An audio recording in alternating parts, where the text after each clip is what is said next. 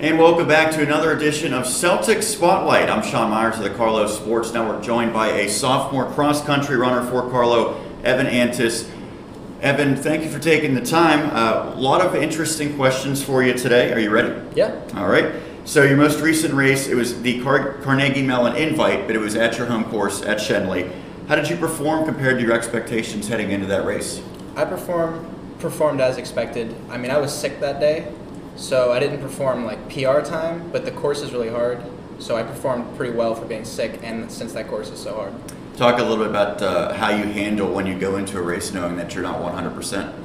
Well, I prepare the same way as if I wasn't 100, or if I was 100%. My goal is to pace off of somebody and hope that the illness is going to subside for that day. So I'll take like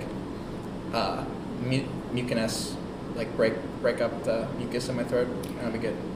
You talk about trying to pace with someone. Well, you only have one teammate that ran with you in that event, Joey Palmieri. Is it difficult to race when you only have one fellow Celtic out there with you? It's kind of lonely, but me and Joey kind of run together. We pace ourselves together so we could push for the finish. So it's nice knowing that we run similar paces, so we know how to push each other.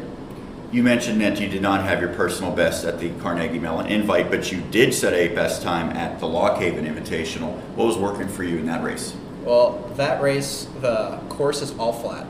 There is no hills. So in comparison, nobody sprints real hard at the Carnegie Mellon meet. Everybody was sprinting real hard at the Lock Haven meet. So you're a sophomore now. What have been your areas of focus to improve from a year ago to this season? Well, we got a new coach, and he focuses more on longer miles, long distance. Like our coach before was more speed workouts every day. And I think with this approach of doing longer mile days, it has helped improve endurance overall for running 5K or 8Ks. You talk about the new coaching staff. Michael McLaughlin primarily oversees cross country. What are his best qualities? I think the best thing with him is that he used to run, and he's not too far in age from us. So like he already knows what it's like being a college runner. He already knows like typical things that you would get as a college runner. We're in the middle of the season for cross country right now as we're turning October to November. Take me through a typical day of practice, what you like to do. So a typical day is we'd start here, and we'd run a 20-minute warm-up, which is approximately 2.5 miles from here to Shenley. Once we get to Shenley, we would do dynamic stretches for about 15 to 20 minutes. And then, depending on if it's a workout day or like a speed day, we would do sprints or like a hip mobility workout, and then start the workout. For workout days, it's like a tempo run plus like a faster thing, so like 1K repeats or hill sprints. And other off days are just long runs. What led to your decision to come to Carlow University? I really like Carlow's psych program. I've been really interested in psychology since I was in high school.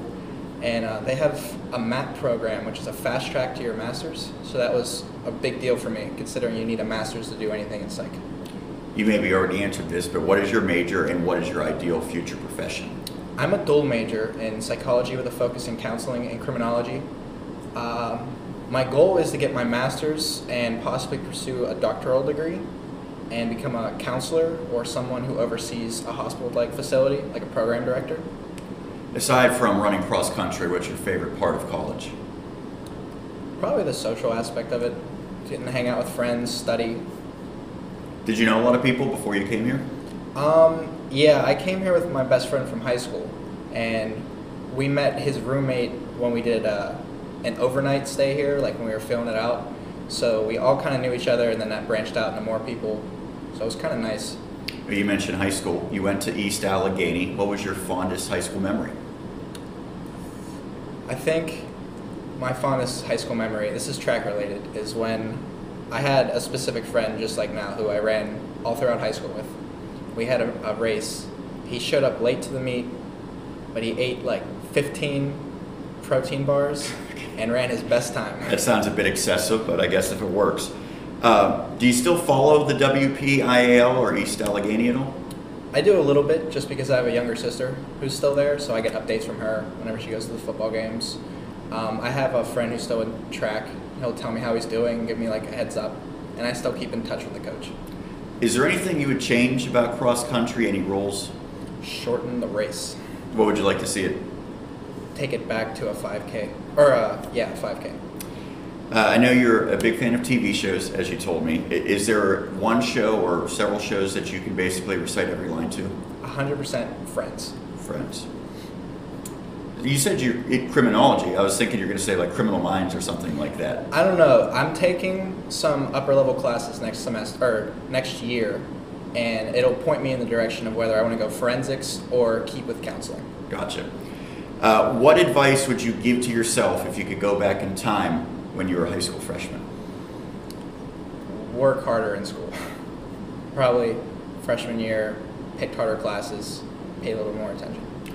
Well, Evan, appreciate it. Thank you so much for taking the time, and good luck the rest of the season. Thank you for having me. Absolutely. That is Evan Antis of the cross-country team here at Carlow on the Celtics Spotlight.